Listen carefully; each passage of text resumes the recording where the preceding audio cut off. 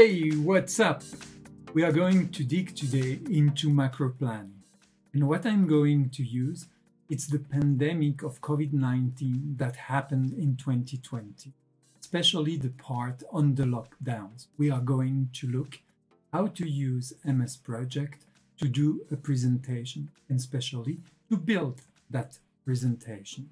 I'm Christian from Vision 6D, and I hope that you are really well. Let's now dig into building this. Behind me, you find the file on which we are going to work.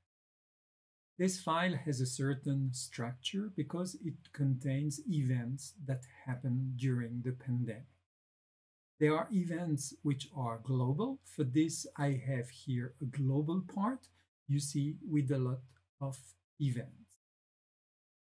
Further down, for each country, and if I take here the US, you will see events and duration that happen for that country. I have different countries here which are present. It might be that your country is not present. And for this, I have here a model for any country. So if you want to add or you want to extend a country, you can simply come, you copy this, you come here down, and you paste it. Like that, you can add your country.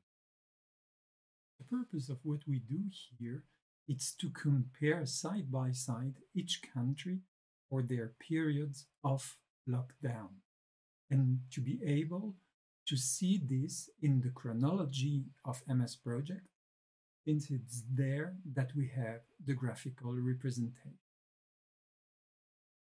Now I will go into the global data, and you see that we have many events which are present here inside.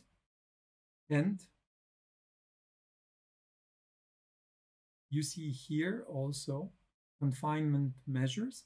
And you see here, for example, the lockdown for the city of Wuhan.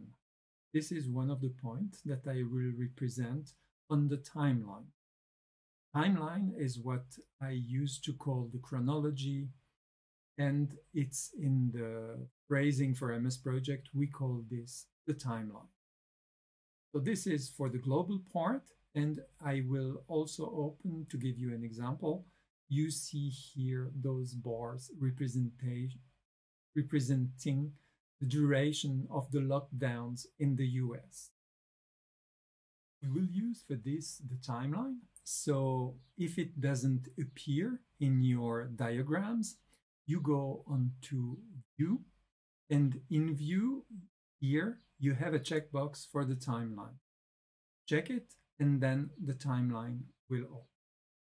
In the file that I provide, you will already find a lot of events on the timeline. Of course, you can remove the ones that do not interest you. To know how to put milestones into a timeline, there is also another video specifically about milestones, and we also use the pandemic data. Now I will go into the global events, and here down what I would like to represent on the timeline is the Wuhan cutoff, or those 76 days that the region of Hubei was cut off. So for this, I will simply add this to the timeline. And we see that immediately it comes on the timeline with a certain color. This is because I had chosen that color. It might appear like that, or if you want to change the color, you can go here inside. And if you are redoing everything on your own, it might be in that color. I will leave my original color.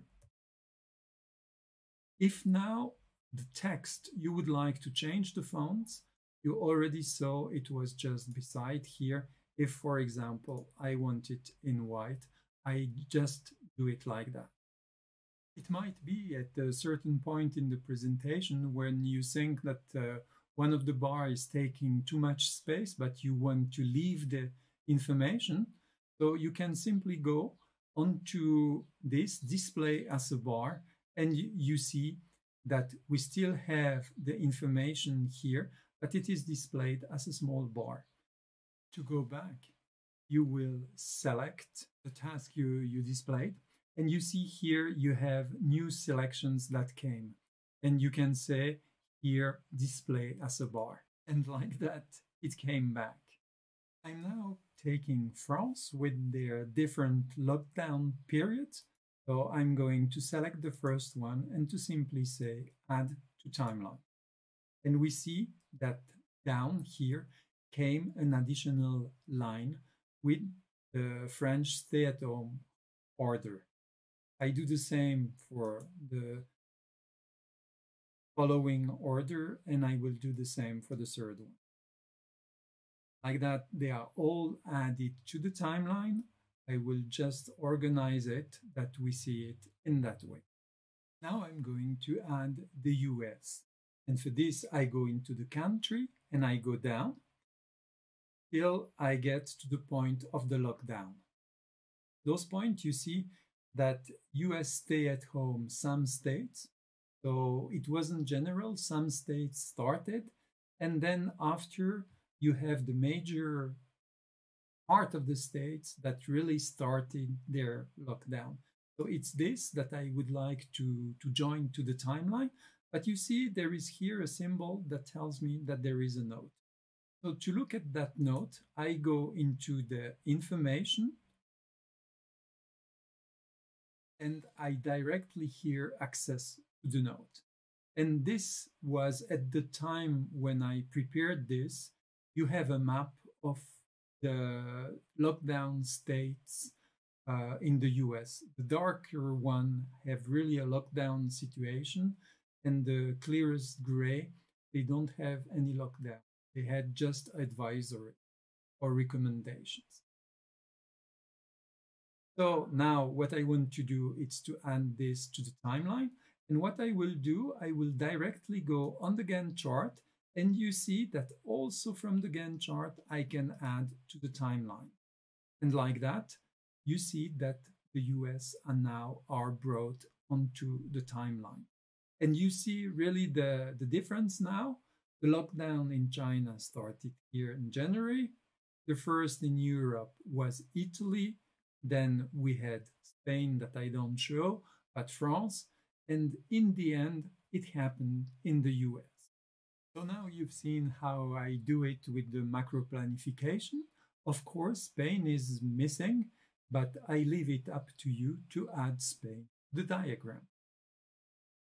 So you saw how macro planification or global planification is going. Now you can do it for your own projects. You can use this as an example.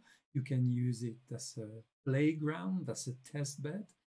You can download the files, add your events, change everything, and just learn. We see how out of world events we can learn something and make something useful. I hope you liked it. If it's the case, thumb up, share it with your friends. Don't forget to subscribe. It really helps to grow the channel. And see you soon for our next video. Bye-bye.